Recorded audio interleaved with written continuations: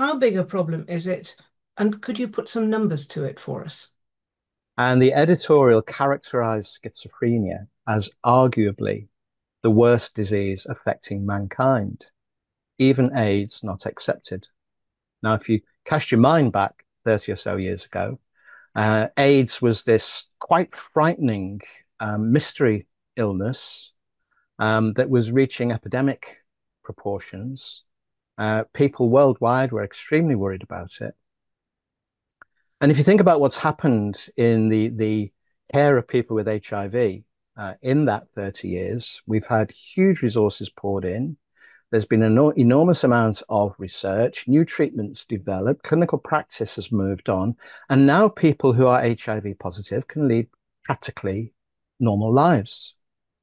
The same can't be said of schizophrenia.